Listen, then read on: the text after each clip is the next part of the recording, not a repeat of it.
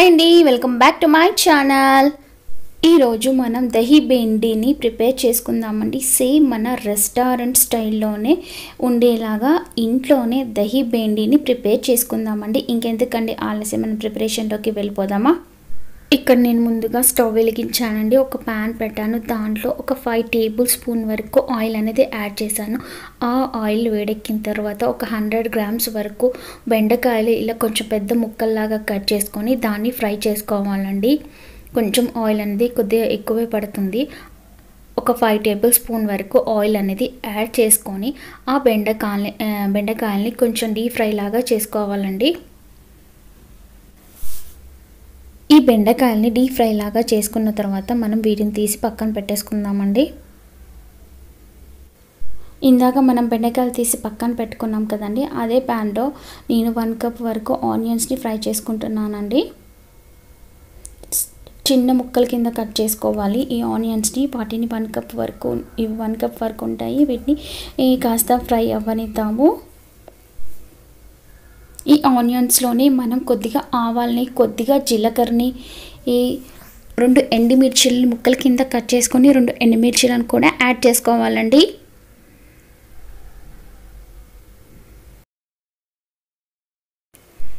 Next నేను ఇక్కడ ఒక 3 వరకు పచ్చిమిర్చి తీసుకున్నానండి. వాటిని కూడా హాఫ్ కట్ చేసి ముక్కల్లాగా చేసి వేసుకున్నాను. నెక్స్ట్ నేను ఇక్కడ కరివేపాకును కూడా యాడ్ చేశానండి. ఇక్కడ మన ఆనియన్స్ ఫ్రై అయిపోయాయండి. ఇక్కడ నేను హాఫ్ వరకు గార్లిక్ అంటే వెల్లుల్లిని చిన్న ముక్కల కింద కట్ చేసి వేసానండి. హాఫ్ గార్లిక్ వరకు ఉంటుంది.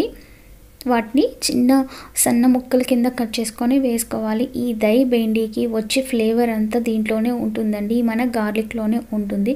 ఇక్కడ నేను 1 కప్ వరకు టమాటాలని సన్నగా కట్ చేసి వేసానండి.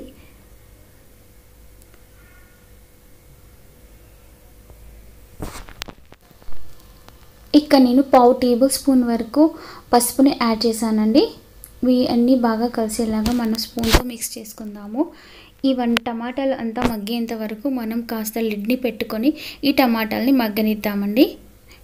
కొద్దిగా వాటర్ని కూడా యాడ్ చేసుకొని ఈ టమాటాలని మనం మగ్గనిద్దాము.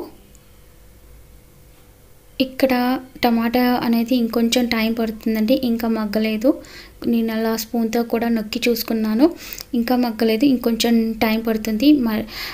ఇంకో మూత పెట్టేసుకొని కాస్త వెయిట్ చేద్దాము. ఇక్కడ మన టమాటా కొద్ది వరకు మగ్గిందండి. నేను ఇక్కడ రెడ్ చిల్లీ పౌడర్ని 2 టేబుల్ స్పూన్ వరకు రెడ్ చిల్లీ పౌడర్ని యాడ్ చేశానండి. కొద్దిగా గరం మసాలా పౌడర్, ఒక 1/2 టేబుల్ స్పూన్ వరకు గరం మసాలా పౌడర్ని యాడ్ చేశానండి. 1/4 టేబుల్ స్పూన్ వరకు జీలకర్ర మెంతు పౌడర్ని యాడ్ చేసుకోవాలి. నెక్స్ట్ 1 టేబుల్ స్పూన్ వరకు ధనియా పౌడర్ని కూడా యాడ్ చేసుకోవాలి. మన టేస్ట్కి తగ్గట్టుగా సాల్ట్ని కూడా యాడ్ చేసుకొని ఈ పొళ్ళని బాగా కలిసేలాగా మన స్పూన్తో మిక్స్ చేసుకోవాలండి. 2 టేబుల్ స్పూన్ వరకు రెడ్ మిర్చి పౌడర్ని యాడ్ చేశాను. 1 టేబుల్ స్పూన్ ధనియా పౌడర్ని యాడ్ చేశాను. ఒక 1/2 టేబుల్ స్పూన్ గరం మసాలా పౌడర్ని యాడ్ చేశాను. 1/4 టేబుల్ స్పూన్ జీలకర్ర మెంతుల పొడి అని కూడా యాడ్ చేశానండి.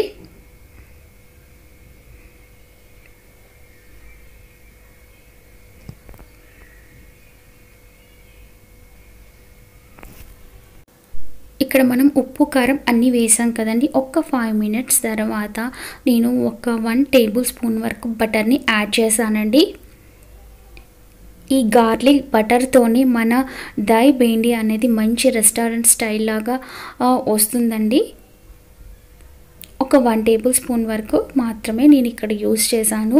మనం పోపు పెట్టే ముందు కూడా వేసుకోవచ్చు, లేదంటే ఇలా మిడిల్లో కూడా వేసుకోవచ్చు.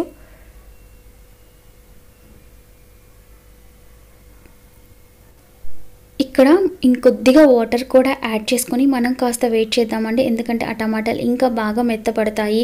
ఆ ఉప్పు కారము బటర్ అంతా కూడా బాగా మెల్ట్ అవుతాయి, అంటే బాగా కలిసిపోతాయి. సో అది మనం వెయిట్ చేద్దామండి. వెయిట్ చేసిన తర్వాత ఇక్కడ నేను ఒక 1 కప్ వరకు మన పెరుగును కూడా యాడ్ చేశానండి.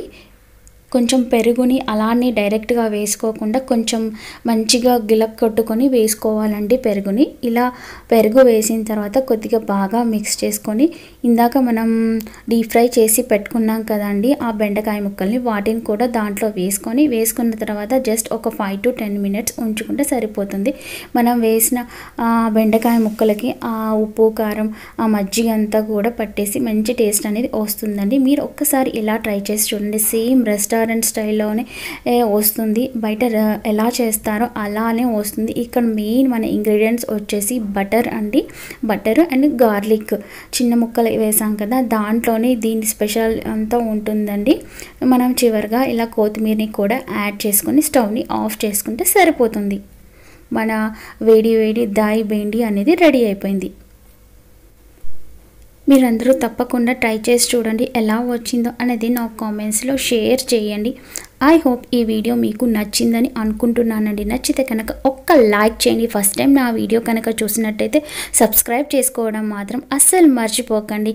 మీకు కనుక ఈ వీడియో నచ్చినట్టు అయితే మీ ఫ్రెండ్స్ అండ్ ఫ్యామిలీ మెంబర్స్కి కూడా షేర్ చేయండి. సబ్స్క్రైబ్ చేసుకోవడం మాత్రం అస్సలు మర్చిపోకండి. కింద వచ్చే బెల్ బటన్ని కూడా యాక్టివేట్ చేసుకోండి. అలా చేయడం వల్ల నేను చేసే ప్రతి ఒక్క వీడియో మీకు నోటిఫికేషన్ ద్వారా వస్తుంది.